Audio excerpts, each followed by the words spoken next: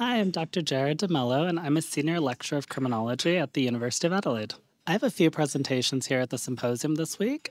My first paper is going to be looking at the impact of climate change on terrorist targeting decisions in India.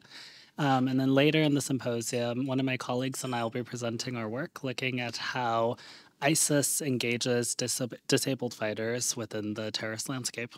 I love the AVERT Research Symposium. It's one of my favorite to attend each year. I really enjoy getting to hear about all of the interesting work that's being done, meeting a bunch of policymakers from all over the country, and really having those conversations of how we can bring about some real world change. I think the value of the symposium is that it brings together stakeholders from all of these different categories and walks of life. We have academics engaging in the research, but we also have policymakers and practitioners who are out there creating laws, creating the policies, engaging in the frontline work.